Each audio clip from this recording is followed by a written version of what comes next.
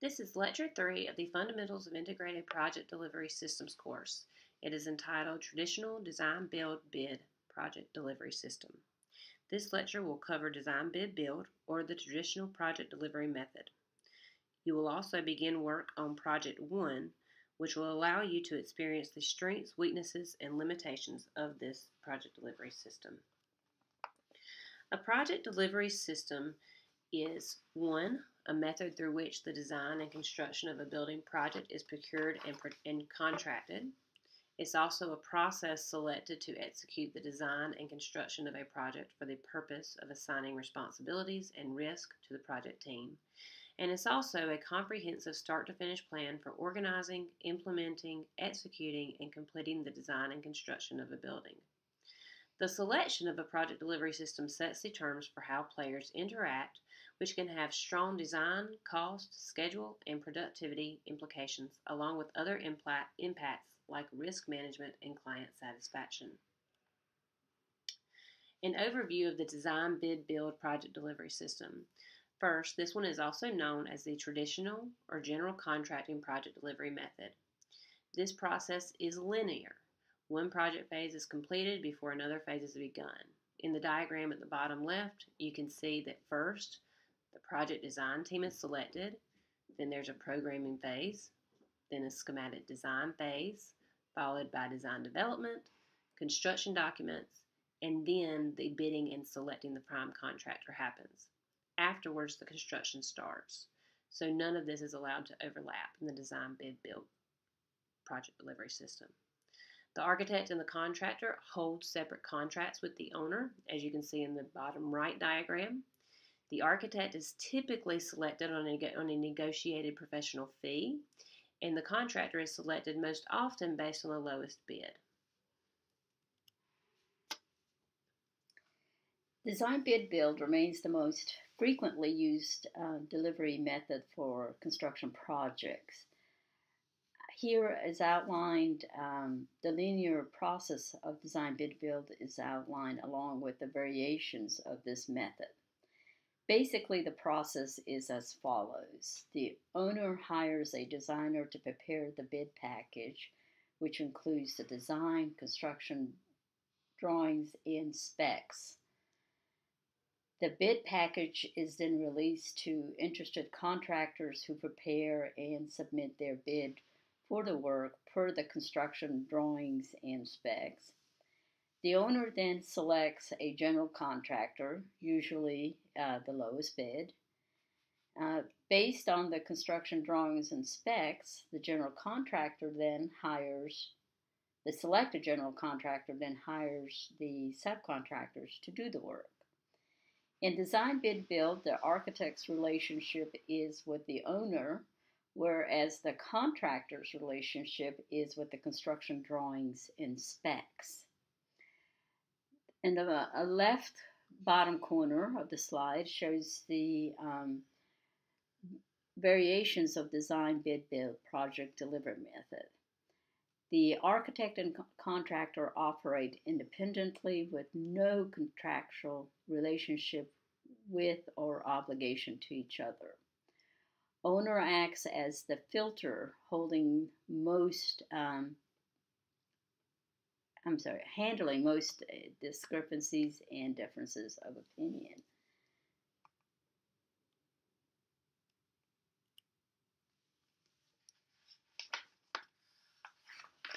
The advantages of Design Bid Build are, the biggest advantage is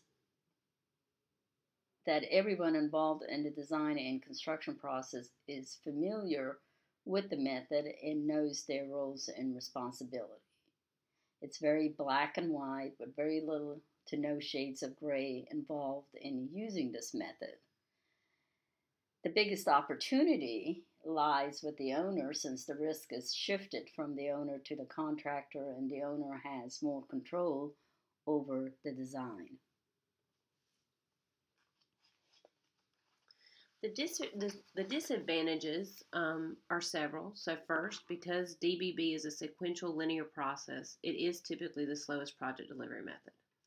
There's also no engagement or communication between the architect and the contractor during the design stages. Therefore, the benefit of contractor input regarding constructability, fabrication, and production is not available early in the process. In many cases, contractors are asked to value engineer the project after the bid opening and the bid award. This usually entails the contractor looking at the high dollar items associated with the design and finding cheaper ways to achieve the same function. However, architects argue that this frequently means that aesthetics and sometimes quality are sacrificed because of value engineering process. This experience at the onset of the project can be disheartening and sets the project's tone.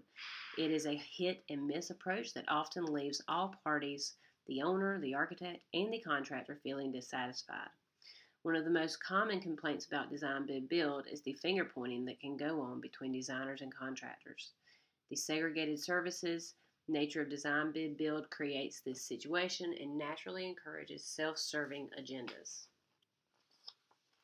Often in the design bid build world, there is a dysfunctional structure that is caused by the owner's desire to keep the initial planning and design costs down and to secure the lowest construction bids possible, thereby limiting fees to designers and forcing contractors to look for faults in the documents. The owner thinks the contractor is out to rob him, the architect thinks the contractor is out to make him look bad, and the contractor thinks the architect is incompetent. One of the disadvantages associated with the design bid build is that even though the owner has hired a designer to provide the design plans and specifications for the project, the owner ultimately carries the risk for the design when it goes forward to the contractors for bidding and construction. Because the designer works for the owner, the plans and specs are provided to the contractors by the owner. If there are flaws, errors, or items left out of the design that need to be corrected, the owner bears the cost of those corrections, which are then processed through change orders. So some of the risk: no contractor input during the design phase, no construction until design is complete. Emphasis on fixed price and competitive bid can create an adversarial relationship between the owner and contractor. Linked set of contracts. So basically the owner has a contract with the architect, the owner has a contract with the contractor, and the contractor has an owner with the subcontractor. This undermines teamwork. Architect distant from construction. Divided design and construction responsibility creates adversarial architect-contractor relationships. Construction loan disbursement may be withheld until start of the construction. High architect and contractor risk, and there are usually a proliferation of change orders. So why choose design bid build project delivery method? One of the main reasons is it's mandated by the owner. Legislation restricts the use of other delivery methods, and if owner's primary goal is low costs, then this is the method to select. Which projects are good candidates? Which types of projects are good candidates for design bid build? Projects that are simple, projects without tight schedules associated with them, projects where owner wants the most control over design.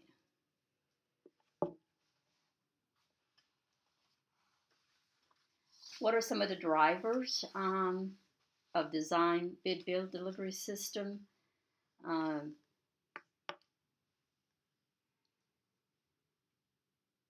Such things as construction industry firms, professional associations, green building practices, policy, legal profession are some of the drivers.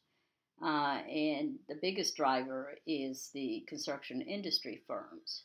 Again, because this is, it was one of the most widely used design project delivery methods, and so very familiar. The construction industry is very familiar with the method.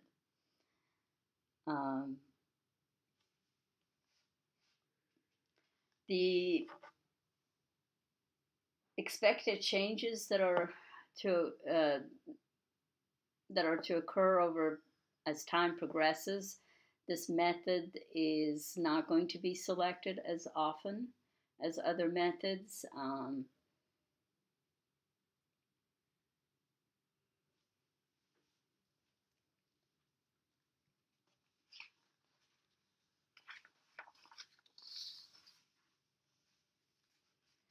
All right, so this slide shows that maximizing the budget is the top driver for owners for selecting the design bid build project delivery method, and that the top trigger with the greatest influence in selecting design bid build delivery system for architects and contractors is owner mandate contracts. Obstacles to using design bid build delivery systems. So first, owners said that too few checks and balances are available in this system. There's typically additional costs due to the length of the contract because it is a linear process. Sometimes there are higher cost contracts, and then some of the lower things that were mentioned were lack of familiarity with the delivery system and lack of fair standardized contract documents. Top obstacles preventing wider use of design bid build delivery systems for architects. The highest is the cost contracts, so the contracts are much higher. And then secondarily, it is lack of owner interest in delivery system. The top obstacles preventing wider use of design bid build delivery systems for contractors. First is owner unfamiliar with the delivery method, and then secondarily, lack of owner interest in delivery system and too few checks and balances. These are some diagrams showing impacts of design bid build on project cost performance. So according to owners, 67% that their projects were completed on budget, 27% were under budget. Typical cost savings reported by architects and contractors differ a little bit, where the on budget goes down to just 20%. Percentage of projects completed according to owners, so 67% thought these projects completed on time. And then typical schedule savings reported by architects and contractors differs as well. These are actually really useful to look at in relationship to the other delivery systems that we'll talk about later on in the semester. Impacts of design bid build delivery systems. So these you can see in the red, these are what architects said, and the blue is what contractors said. Improved effectiveness of sharing project information ranked the highest, but as you can see, this is only 38% or 45% of all architects and contractors polled. It also shows that there's the reducing need for value engineering and reducing the risk of litigation as well. The risks associated with design bid build include cost overrun on a project, delay of project schedule, and adversarial relationship and culture among all parties involved. The best way to mitigate these risks is to select a project delivery method that best fits the particulars of a project.